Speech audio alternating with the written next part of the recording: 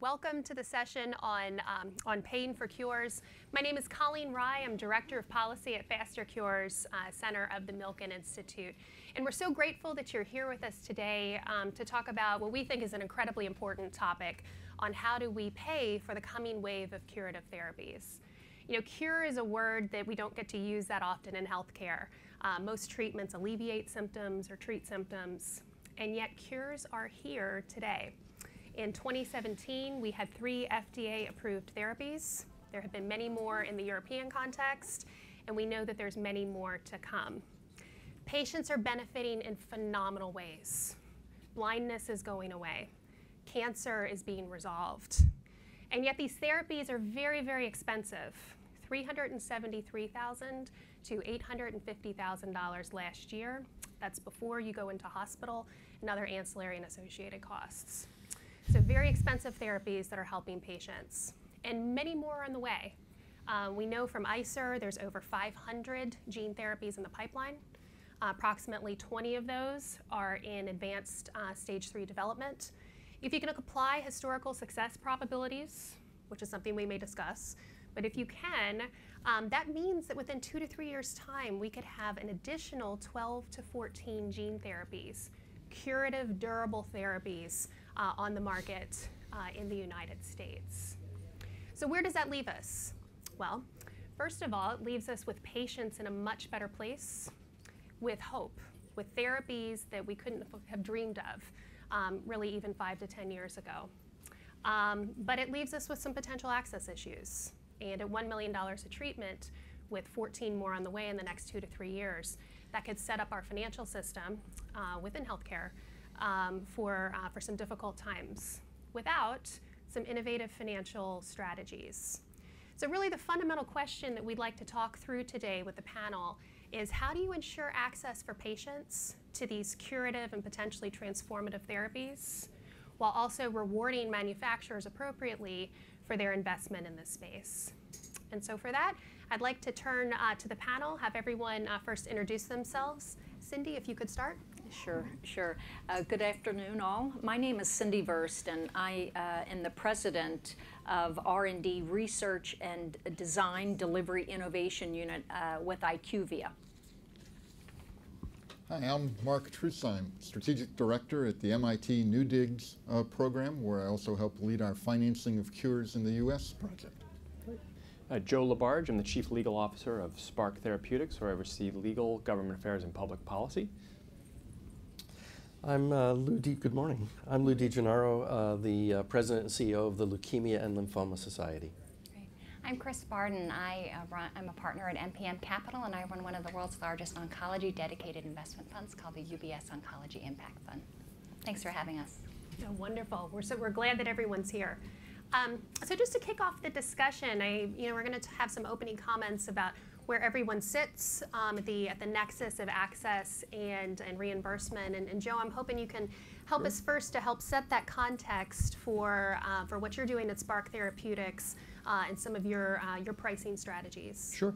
So at Spark, we were, as Colleen mentioned, one of the approvals last year with our drug Luxturna, which is for a form of inherited blindness.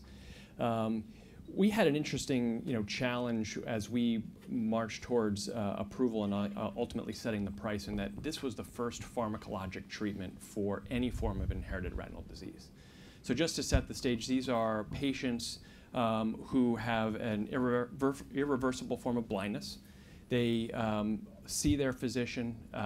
If they are lucky, they're genetically diagnosed and told exactly what type of inherited retinal disease they have. Many of them today still don't get that genetic diagnosis, but then they're told they're going to go blind. And they can come back and be checked up on periodically, but there are no other treatments for any form of inherited retinal disease until Luxturna. So with that backdrop, as we thought about pricing, we really needed to look at it from a slightly different lens in terms of how do you set the value for what that therapy is? What is the value for restoring sight to a child who is otherwise going to be legally blind? We didn't have cost offsets to really be looking at in the health system.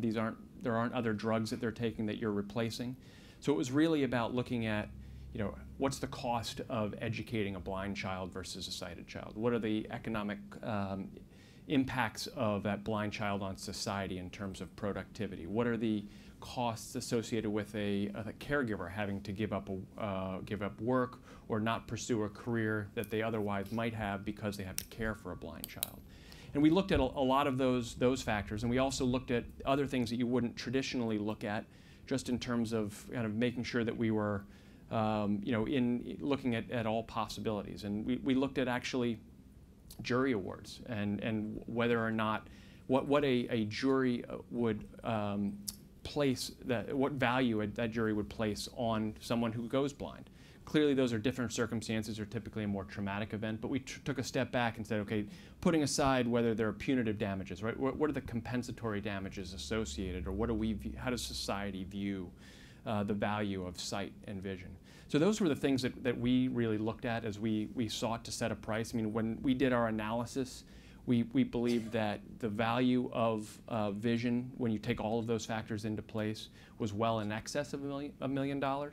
And we ultimately ended up pricing at $425,000 per eye, or $850,000 a patient.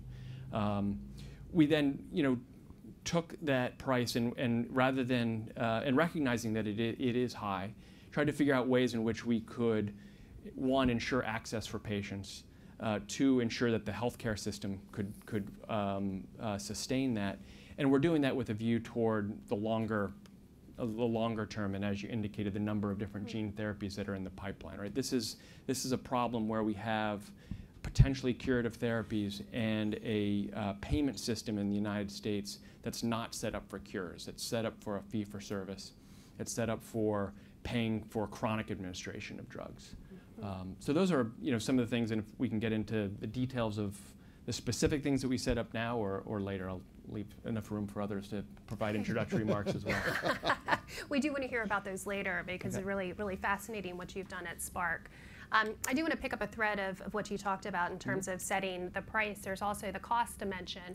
And Chris, I'm hoping that you can help us unpack some of the cost dimension for some of these gene and cell-based therapies. Yeah, so I think I'm here with the investor perspective, because really these companies, what we have to remember is need to be financed from inception to the market and then beyond. And that takes sometimes hundreds of millions of dollars. I'd be curious at some point to hear what the Spark cost to get to that finish line was. And so the question really has to balance what is the cost to patients, but and also what has been invested.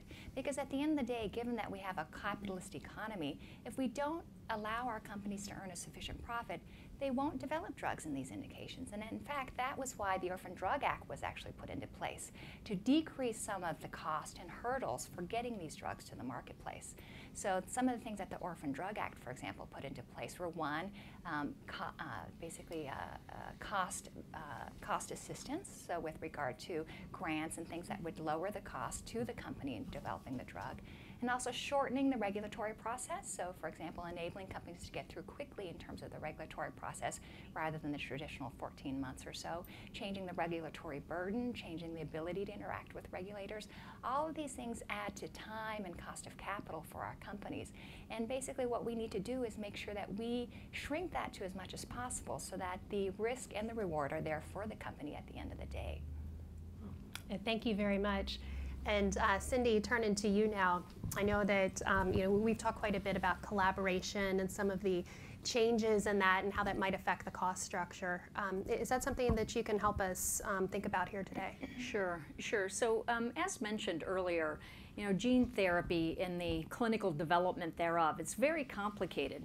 There are, at the end of 2017, over 950 ongoing gene therapy, cell therapy trials around the globe. About half of those, 52% in the US, about 28 to 30% in Europe, Asia Pac, 12 to 15% in the rest of the world. Gene therapy, cell therapy, in and of itself produces such incredible complications and strains on the R&D process. For instance, protocols are very complex, associated with amendments along the way, promoting incremental cost of, on average, $500,000, 3-month delay along the way. The saturation of clinical trials around the globe is putting hardships on investigators, for instance. These investigators have to be accredited, trained, very complicated procedures in terms of how the research and development's actually conducted. And that's, of course, notwithstanding the manufacturing of the investigational product itself, be it, more in terms of if it's the patient's own cells or if it's derived in a much more population health-like approach.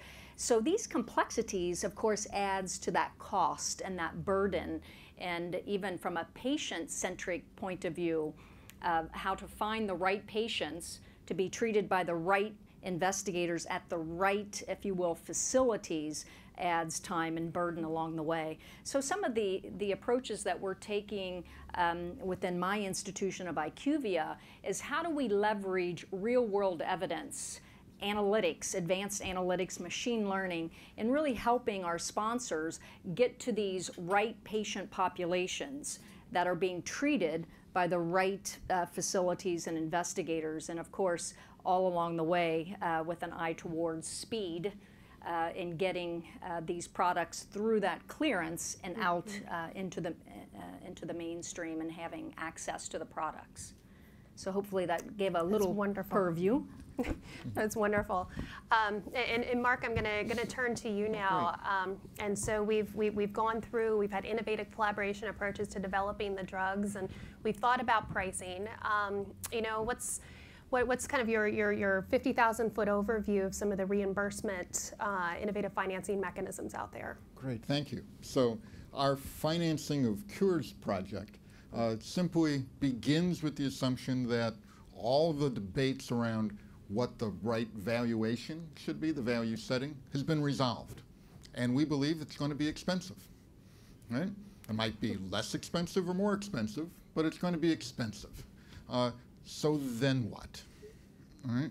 And that's where we get into hosting a consortium of about 50 organizations, from payers to patient advocacy groups to innovators and developers such as Joe's firm, and intermediaries as well, to address this challenge. And if I could see slide 3, you've heard the number of 12, 900, remember? Our MIT statistical modeling of the pipeline would suggest that we'll have about 40 cures by 2022. We'll call them durable therapies. Cure is such a loaded term, right? And the challenge, as the bars show, is that the classic drugs in the bottom charts, you pay for them as you go. But with these durable therapies, you condense all that benefit and value up until the very first payment through this. And that exacerbates 3 really unique financing challenges of certainly the payment timing. It suggests things like mortgages. We'll call them performance-based annuities through all this. But it also suggests with these products, we don't really understand their performance yet. So there's an uncertainty about, will they be effective in a broader population and for how long? 3 years, 5 years, a lifetime? We just don't know yet. And then there's the actuarial risk. If you're a self-insured employer of 100,000 lives, are you getting no blind children this year or this quarter? Or do you get 4? And if you get 4, that can be quarter, $800,000 per child, $2.5 million for the year. If you're a small insurer plan, that could be a big chunk of your net income for all that. So those are the challenges. And there's a variety of financial engineering tools we use across many other industries that don't come yet to healthcare.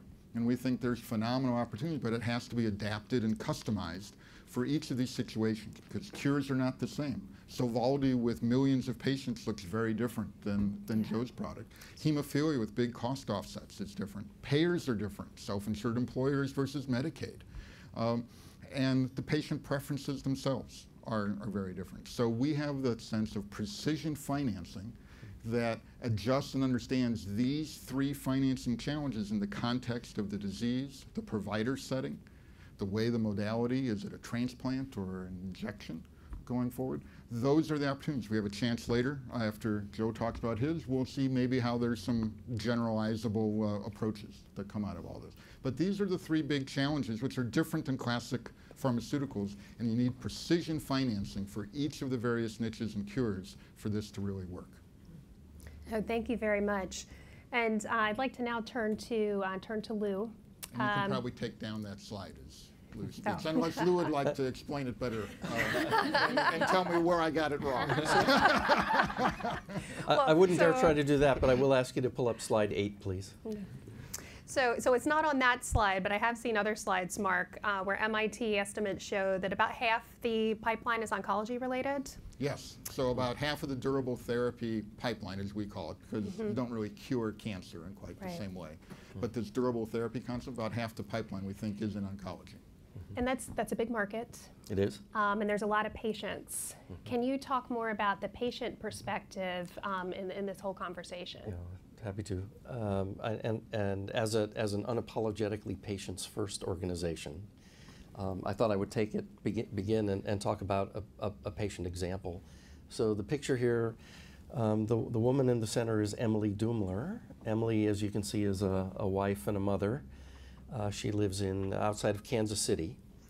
About 3-4 years ago, Emily was, at the age of 32, was diagnosed with an aggressive form of lymphoma. She spent the better part of 2 years in the hospital setting, receiving increasingly aggressive forms of chemotherapy, only to hear after 2 years of treatment that she had less than 6 months to live. Emily fortunately became patient number 3 on a clinical trial sponsored by the Leukemia and Lymphoma Society with a company called Kite Pharmaceuticals to test chimeric antigen receptor T-cell immunotherapy in aggressive lymphoma. This is a picture of Emily 2 years out of treatment. She's been cancer-free, to date, a durable remission. There's no doubt that she would have succumbed to her disease. Physicians had exhausted every other treatment. So Emily, I put this up here so to personalize and give you a patient perspective here. Emily is emblematic of a group of patients who are really at the intersection of these cutting edge technologies. Let's talk about, because the audiences tend to be mixed, let's talk a little bit about CAR T therapy. If you've been in any of the sessions that Frida Lewis Hall, the chief medical officer at Pfizer, was in, you've heard her say Star Wars medicine. Well, CAR T therapy, I would posit to you, is Star Wars medicine. We've been able to repurpose a deadly disease virus, the AIDS virus, and turn it into a tool for doing good. So today, physicians use a crippled version of the AIDS virus that can't cause disease any longer to reprogram the patient's own immune system so their own immune system finds and attacks and eliminates the cancer. It's Star Wars medicine. So Emily and other patients like this are at the intersection between this amazing, innovative technology and our ability, or as Mark might say, our lack of ability to figure out how to pay for it. The therapy that Emily had was subsequently approved by the Food and Drug Administration last year and currently has a $375,000 price tag. When you factor in the additional hospital stay and other ancillary care that a patient like this needs, the price tag is upwards of $1 million. And I, for one, from where I sit, don't want to inhibit the creativity and the innovation going on in the pharmaceutical and biotechnology industry, because patients like Emily need therapies. But on the same, in the same way, we have to think about how we're going to meet the cost burden for these diseases and make them, these treatments, and make them accessible to patients across the board. I mean, one thing I was just going to bring up to explain why, for example, some of these therapies are so expensive, and really because traditional drugs are small molecule drugs, they're easily manufactured. The cost of goods relative to the price of the drug is somewhere on the order of 2%, 3%, 4%. But some of these higher priced, high complex therapies, such as gene therapy, such as cell therapy, such as these complex biologics, they're exceedingly difficult to manufacture. Let's take CAR T cells. You need to take the cells from a patient, transfer them to a manufacturing facility, transfect them with a virus which has been specially created for the purpose of transfecting that cell to give it the genes to fight the tumor cells. Then you need to grow it up, manipulate them, process them, again, all under sterile GMP facilities, and then give it back to the patient. This is personalized cancer therapy really kind of at its utmost. It's extremely complex. You know, people actually have been speculating about this price of CAR T manufacturing, and of course Novartis and the others have not told us how much it costs. But there is speculation that the Novartis cell therapy is costing more to manufacture than it costs than they're receiving for each patient. So really, it's an extremely complex process, and maybe you could speak about the price of gene therapy manufacturing, which is also very complicated.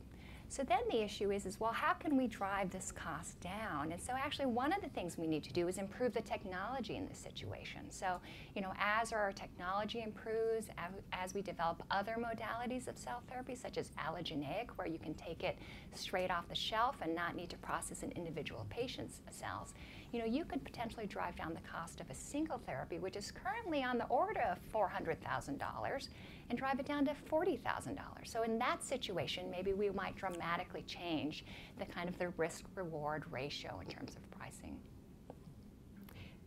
You know, Lou, I've heard you say that we need an adult conversation around cost, and I really love that phraseology. And I know that you put out a position paper. Can you speak to that? Yes, yeah, happy to.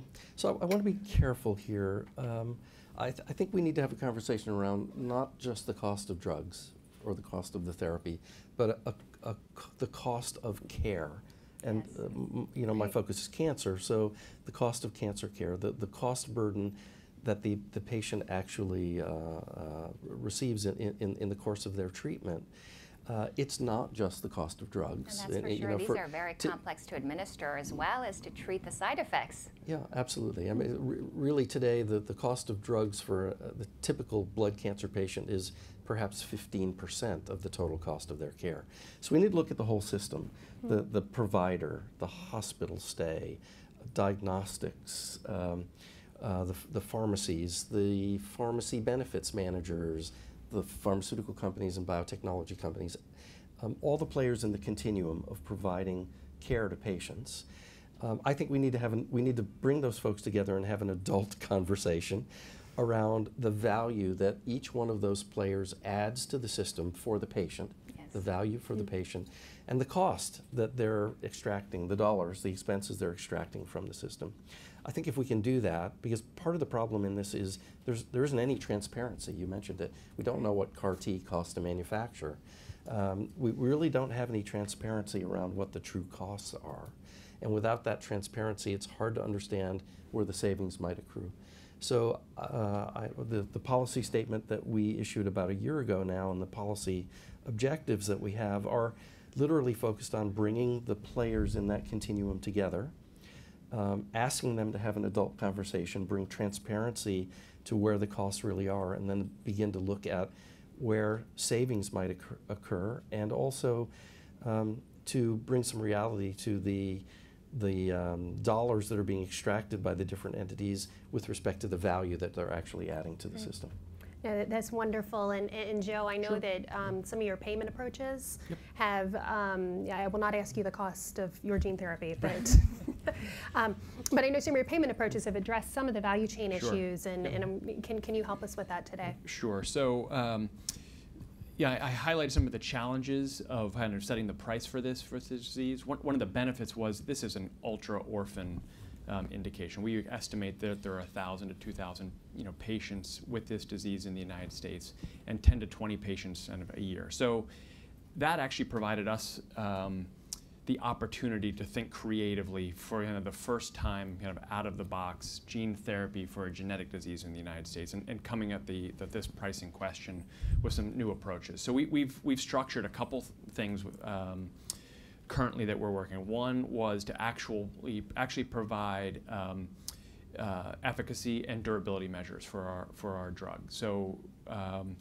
we are testing patients 30 to 90 days after treatment to ensure that they actually got efficacy, that the drug actually worked. And then we're looking 30 to 36 months after treatment to see whether or not they still have that effect, right? So the idea of our therapy is it's, again, a once and done and not a chronic treatment. We want to make sure that the value that we're delivering extends for a period of time, and we've structured actual outcomes with looking at that 30 to 36 months after therapy. And what we've structured under the current kind of regulatory and payment requirements is a discount or a rebate back to the payer if either of or both of those fail. That's one thing that we've put in place. The other is an innovative contracting model where, under the traditional traditional commercial model, we would sell our product to a hospital. The hospital, in many circumstances, is actually able to buy that drug from us at a 23.1% discount, and then that hospital system actually marks that drug up and sells it to the payer. So two things. One, that puts the hospital in a difficult situation of actually taking balance sheet risk of buying a high-cost drug.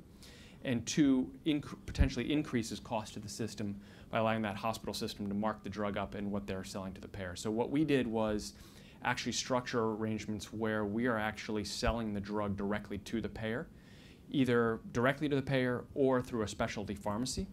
And what that does is, one, it takes the balance sheet risk off the table for the hospital system. It ensures that the payer knows what the cost of that drug is. And then we're actually able to ensure on the access side that patients are getting access to the drug and aren't getting hit with high copays or other impediments to being treated. So we ensure that there's a fast kind of pre-authorization process, right, that they're not waiting around for a long time to be treated. And we're ensuring that they're being treated with, or they're being charged in-network rates, which as a company we're actually looking to cover for those patients as well, so that those patients aren't out of pocket, significant costs associated with our drug. Now, the third element that we're still in the process of working on that I think really is the opportunity to set the stage for other gene therapies and indications like hemophilia or others is we're working with CMS and HHS around a demo program that would enable actual installment payments as opposed to all upfront and then a rebate model, and in actually being able to tie deeper discounts for kind of non-performance of the drug, either in the installment or the rebate context. And I think that really sets the stage for enabling high-cost therapies. And the chart that you put up, right, trying to spread that cost out from all being upfront and being, in some cases, a real burden to the healthcare system, especially when you think about some of the smaller self-employed plans, some of the Medicaid plans, being able to spread those costs out over numerous years and matching that up with really the durability of the therapy. Well, and I think durability is such a crucial issue here, because of necessity, many of these are novel endpoints, novel designs, small sample sizes, short times, which works for FDA approvals. But I'm going to look to Cindy here on, is there a role for real-world evidence to help mitigate some of those concerns and develop these financing approaches? Yeah, indeed. One of the regulatory requirements for gene therapy, cell therapy, is long-term evaluation. Not only, of course, assessing durability, but long-term safety, especially, for instance, like CAR T, where there could be some immunogenicity long-term impact. So actually up to durations of following these patients up to 15 years as a part of the post-marketing commitments, and upward to 1,000 to 1,500 patients required in that assessment. As you can imagine, sponsors enduring the cost of the actual development and then post-authorization having that burden. And we do think that real-world evidence can play a large role here in being able to follow these patients longitudinally in assessing efficacy, durability, as well as long-term safety, trying to curtail some of the costs associated. So real-world evidence, what I mean by that is actually being able to follow patients within EMR settings with, of course, any additional primary data collection that's not already contained within that system. and whereby reducing cost along the way. Oh, that's wonderful. Mark, so I'm hearing of outcomes and rebates, and I'm my contracting mind is going round and round, and can you explain some of the policy barriers and some of the administrative and operational challenges that might arise? Oh, well, you've already heard Joe describe a couple, right? That the current Medicaid best price rules and mechanics get in the way. Those were rules set up presuming you were selling cholesterol-lowering drugs where you took a pill every day and you got a month's supply at a time. So the way they measure what's the current market price for which Medicaid should get a discount is by every quarter looking at what were the costs and what were the actual transactions that were measured during that quarter. But these are multi-year contracts where you may not know for 3, 4, 5 years what the ultimate price was. Does Medicaid then get a rebate that's in addition to the rebates that were there?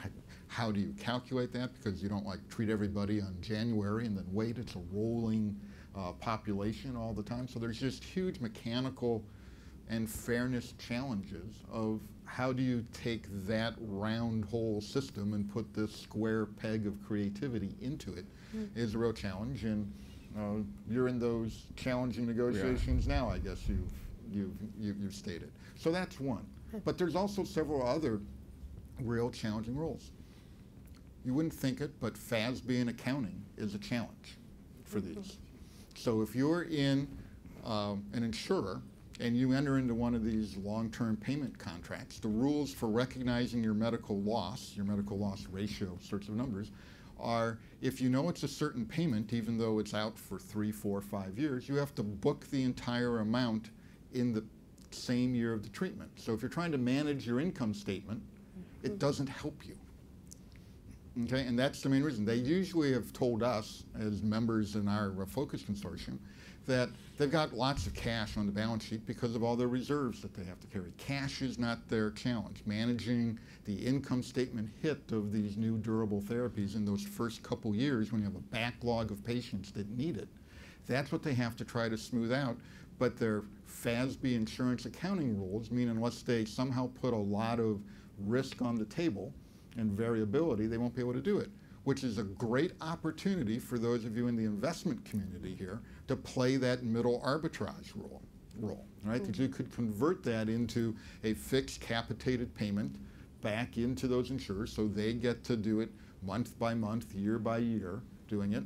You take some of the risks and the opportunities, and it sounds strange, but it's being driven as much by the accounting rules as it is by the Medicaid and the regulatory challenges. And then there's the data collection that Cynthia said.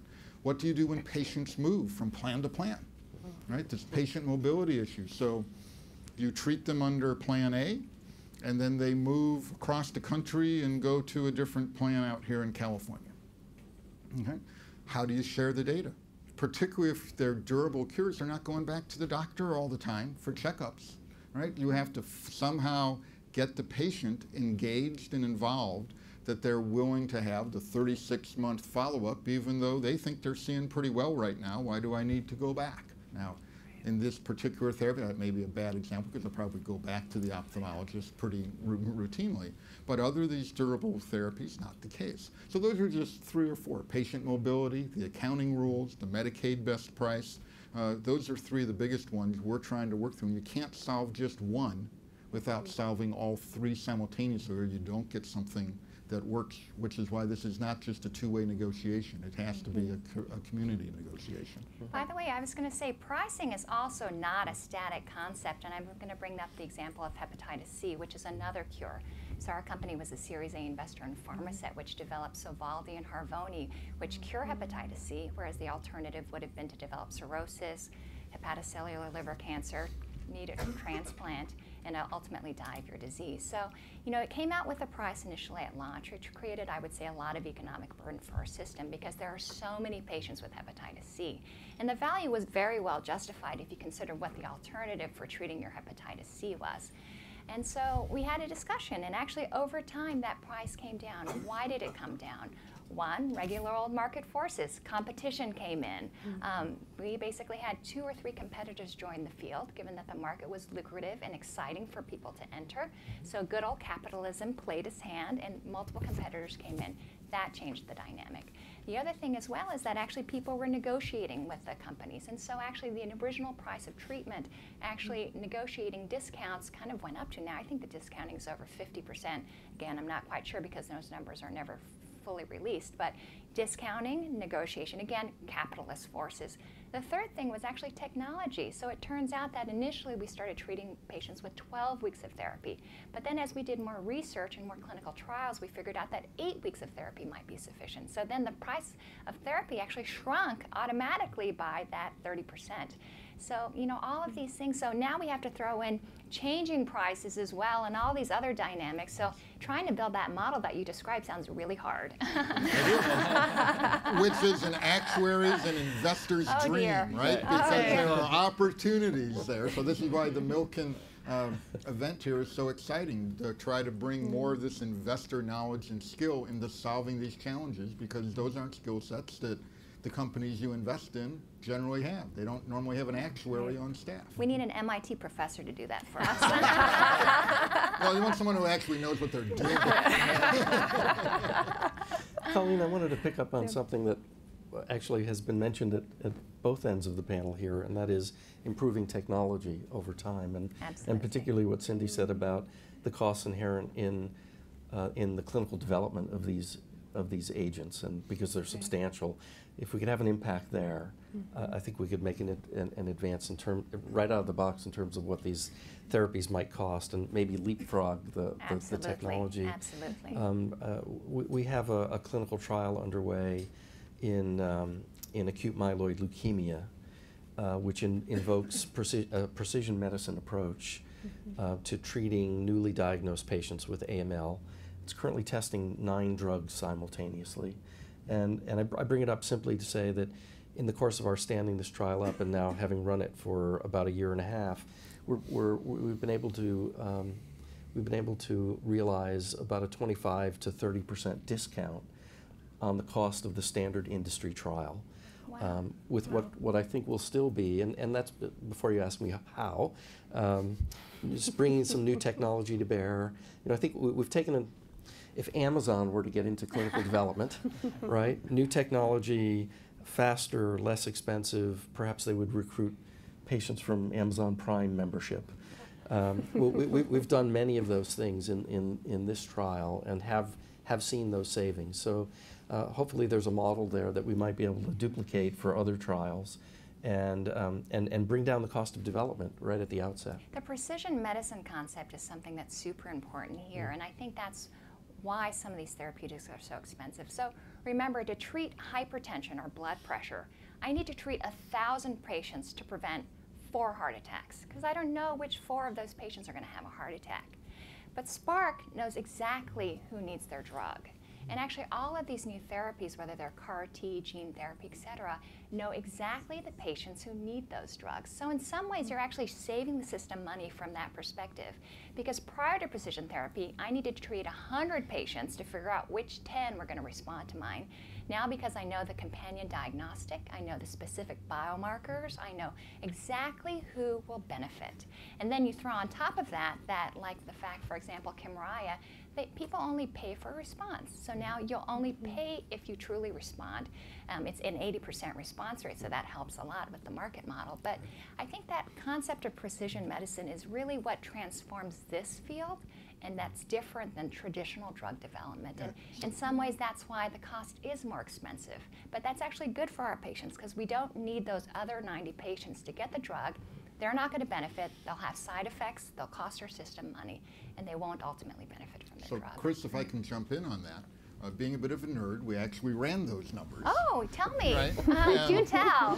So back when statins were patent protected, they still only cost about $1,000 per patient per year. Sounds very cheap, but given the numbers that you just talked about, numbers needed to treat, we actually paid about $425,000 to avoid one fatal event. Now, there were some other secondary events that were Wow. avoided them. But we paid $420-some thousand for this. So if we knew the one person who would respond, then we didn't have to treat the other 100 through all this.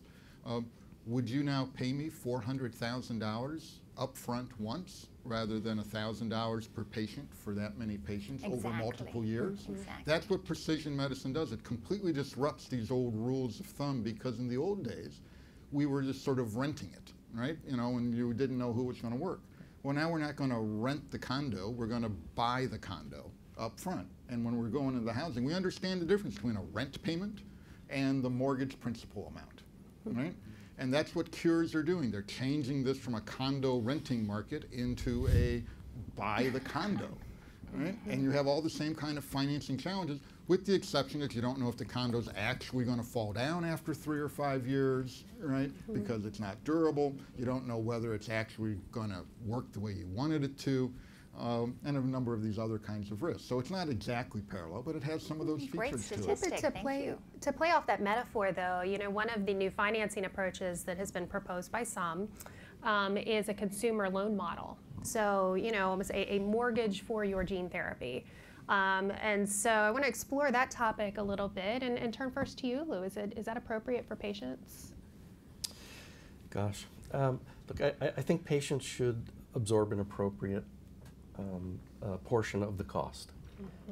And the question in my mind is making certain that the out-of-pocket burden for the patient is commensurate with the value they're receiving for the treatment. And I think if we can keep that in mind, then we can find a cost that's appropriate for the patient. Whether and how you finance it, I'll leave that to Mark. But that is not the only model, Mark. I know at MIT you've had some other prototypical models. Yeah, so we've looked at that, and actually our consortium of payers and patient advocacy groups actually gained alignment. You know, this is one where the talk about an adult conversation, Lou. Well, we had the adult conversation. It was easier to do on financing than value setting, right? But in this adult conversation, the payers looked at the patients and said, in essence, for $1 million, your deductible doesn't really make much difference. And the reason that we have it in the first place is to help you make the better choice of which therapies are appropriate for you. Well, with the kind of vetting you're going to have to go through anyway to get access to this, that question of whether this is appropriate doesn't apply. So all the deductibles and copays, et cetera, don't really serve the purpose anymore. So they're actually talking about getting rid of those as one of the options. The payers, to their credit, were also the first group in the room to raise that the idea from one of my colleagues at MIT that you should do these patient financing models were inherently socially inequitable. That those who could afford it and have the good credit ratings would qualify, many on Medicaid and other sorts of places. Medicaid's a bad example because they don't have copays, but those who are just in the exchanges, for example, couldn't afford these things. And they didn't think they wanted to offer such products, right? That the natural thing would be for them to offer the financing as well with the copays, and they said, we just aren't ethically comfortable with that. These were payers talking about social equity, right, in this adult conversation. It was really quite encouraging, the kind of conversation about whether it applies in these senses and trying to keep the patient in the financial loop and not just in the, oh, it's good therapy for them, but, you know, the money is separate. Payers also brought up the point that if you go to these performance-based annuities approaches, there have to be protections for patients that it doesn't trigger a deductible every year versus one deductible in the first year. That again would be inherently unfair to the whole process. Again, payers bringing up these kind of issues in the context of these adult conversations. Really quite encouraging.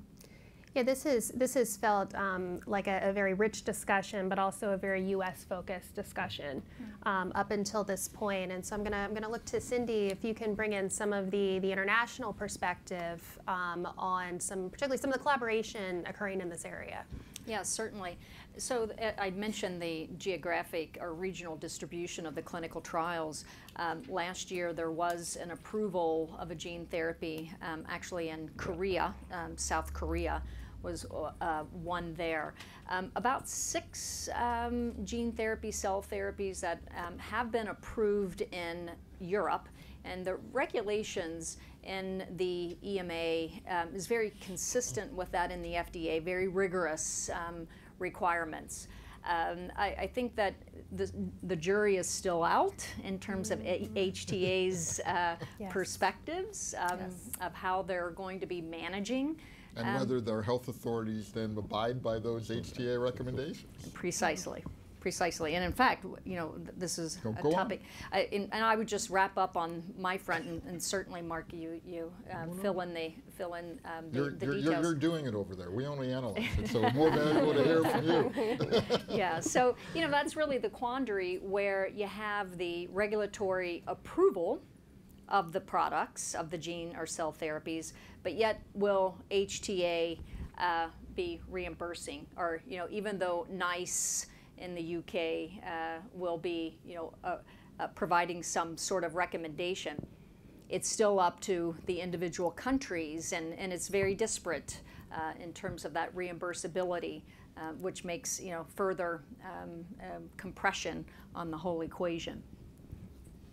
So, Europe and some of our U.S. payers seem to have an attitude that they would really like to just pay for today's health status cheaper.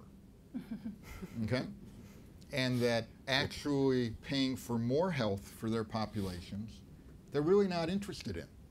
I mean, I've been in sessions in Europe where I've been told orphan drugs are unethical. Please stop making them and discovering them.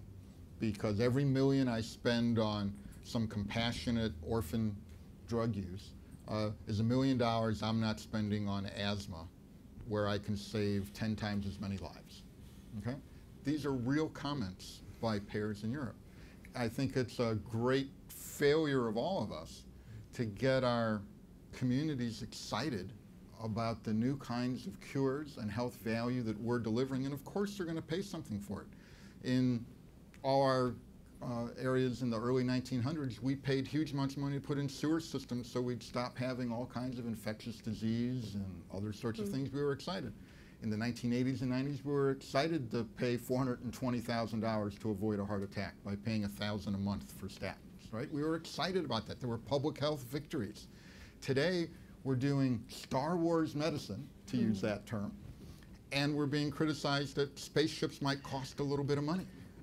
Right? It was supposed to cost the same as the BMW. What's going on here? Well, why doesn't a rocket to take me to Mars cost the same as a BMW? It's just craziness, and that's a failure, I think, of us collectively to imbue everyone else with the excitement that we see about this, and where better to spend a little more GDP than on health so we can enjoy all the other things that GDP is giving us. And just one more question to follow on before we do Q&A with the audience.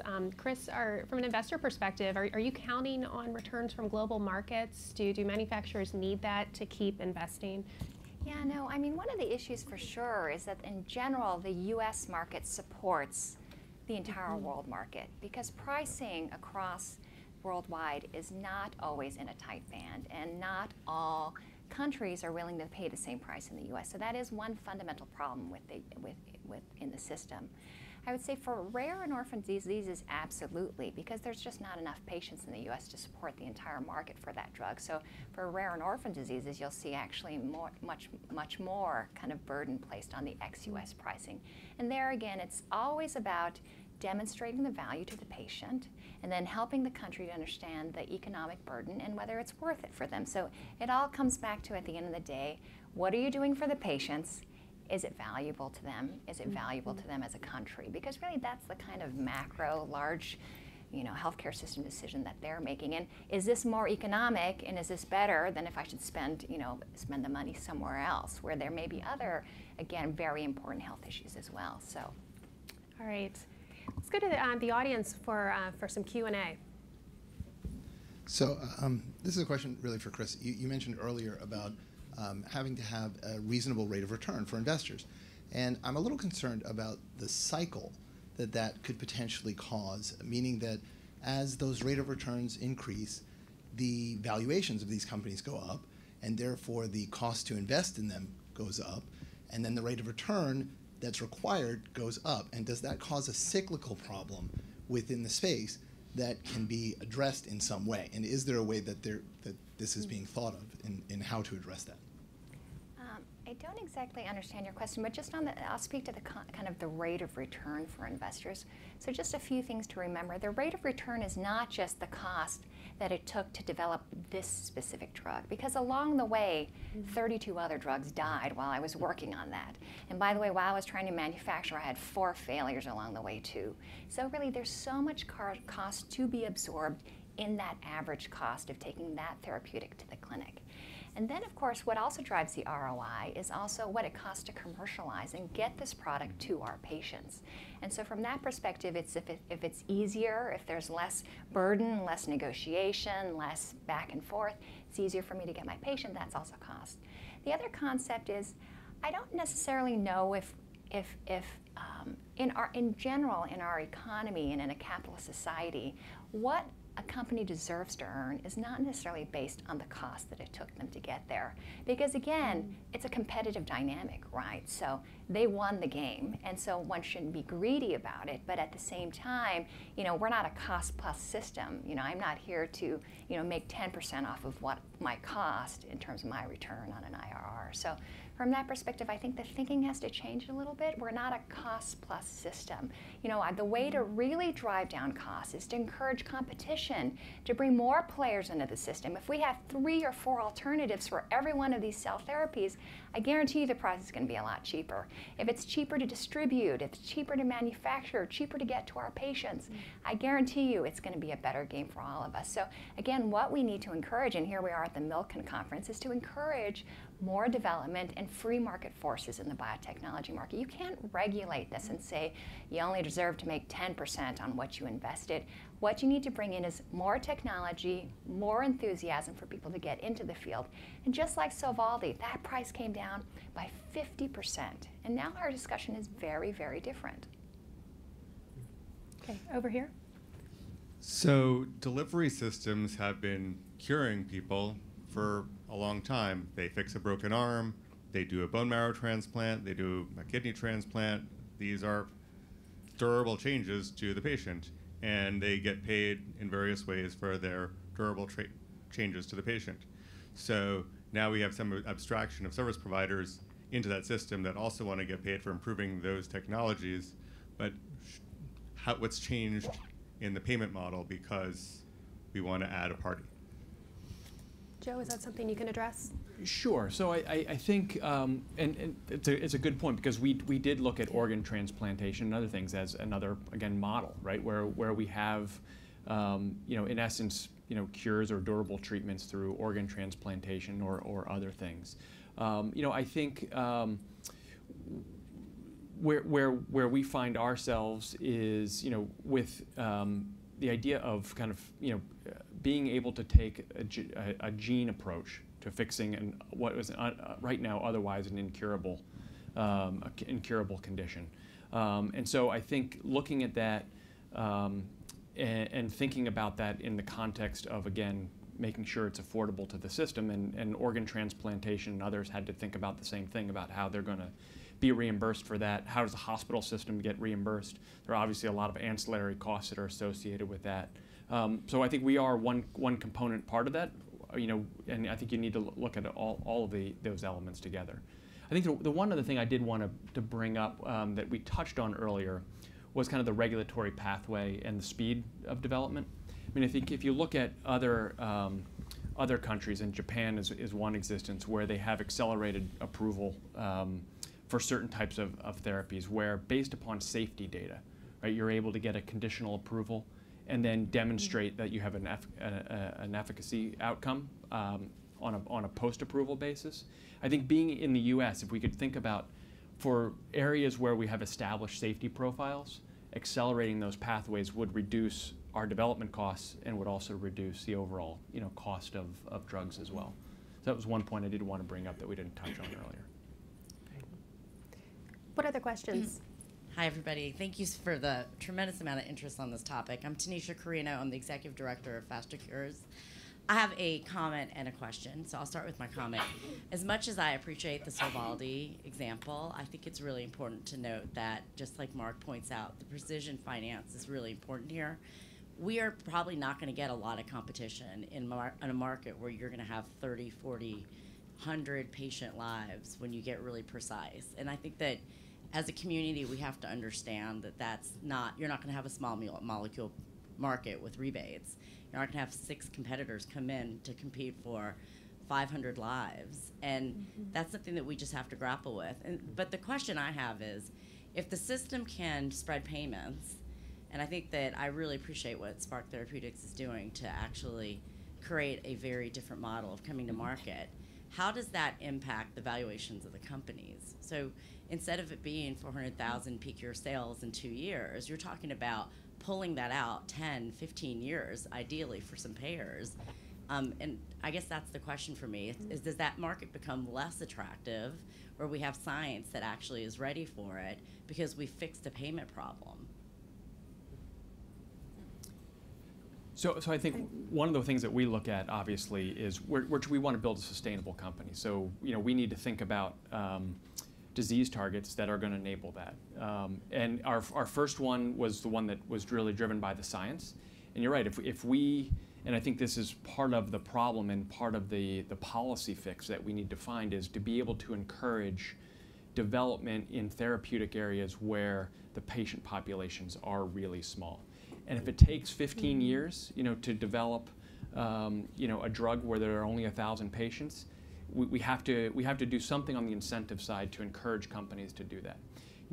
Our approved drug treats one very specific form of inherited blindness. There are over 250 genes that are known to cause various forms of inherited blindness, and it took us 10, 15 years from the very beginnings of preclinical models through development. Right? It shouldn't take 15 years for each of those 250 genetic mutations to come up. And some of those, there may be only 50 patients. Those people deserve, a treatment as much as everybody else does. And I think we need to figure out the incentive models to enable that. By the way, I think we need to kind of parse out 2 different groups, and we need to look at them in aggregate. So at the end of the day, 50 patients at any price is not going to bankrupt our system. But Lou and I are more concerned about DLBCL and the treatment of CAR-T and DLBCL, where there are how many patients? 40,000? At least. At least. That's a big ticket item. So that's a very different discussion than 50 patients at 400K. Now we're talking 40,000 patients at maybe 400K, right? So, and by the way, in DLBCL and CAR-T, we're going to have 3 competitors, hopefully, as time goes on and these companies get approved. So, we have to kind of parse out, the number of patients in the indication, the modality. It's a really complex discussion. And, from that perspective, we have to look at the total burden for that line item. I mean, what do you think about DLBCL and how we're going to get these, CAR-Ts to our patients there? Incurable disease currently. Yeah. Terrible, aggressive lymphoma. It's more really incidence aggressive. on the rise.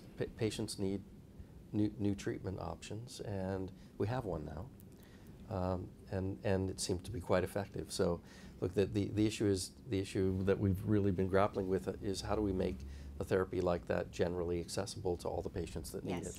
And yes, it could be ultimately 40,000 as that kind of modality moves not as last line therapy, but all the way up to first line therapy. And on that note, I'm getting the sign in the back. We're about to get the cane on the on the panel here. But if I could pull up slide 8, take some liberty and use your slide, Lou, and we can contemplate the patient again as we wrap up our conversation, and a little bit of a lightning round. Colleen, one of the things I think it's important here, Emily has gone back to being a productive member of society. She was on her deathbed. She's gone back to being a productive member of the society. So I think it extends the complexity of the conversation and the calculation even further.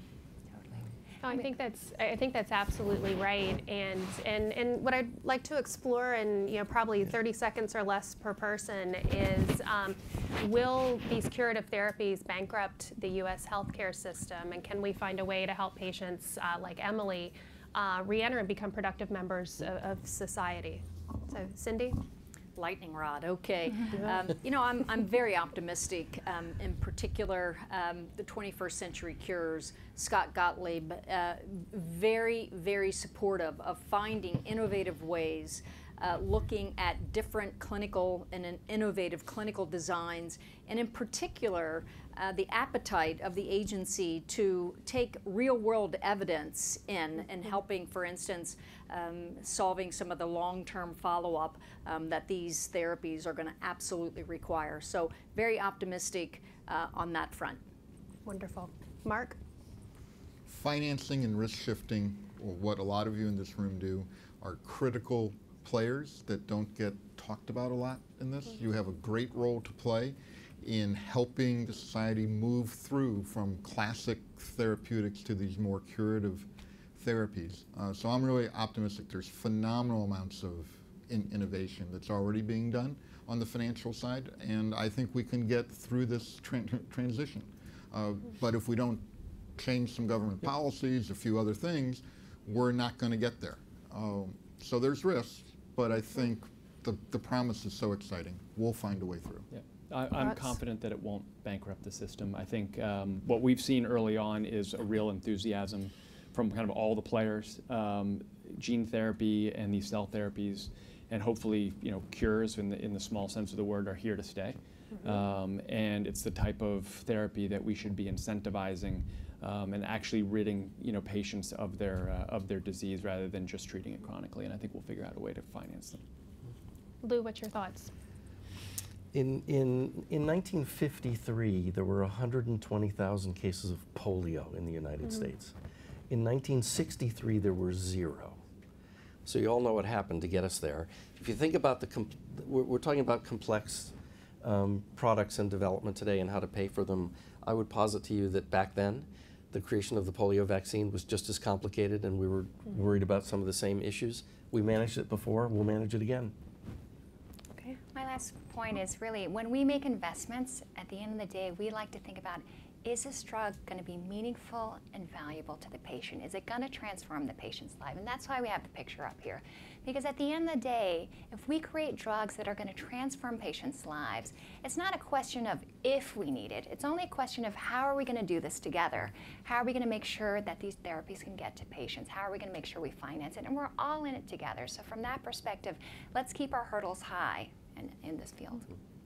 Well, thank you very much for being here today. I'm grateful to the audience for the great questions in the panel, and I'm sure this is a conversation that we'll be having for many more years to come. So thanks for joining us today.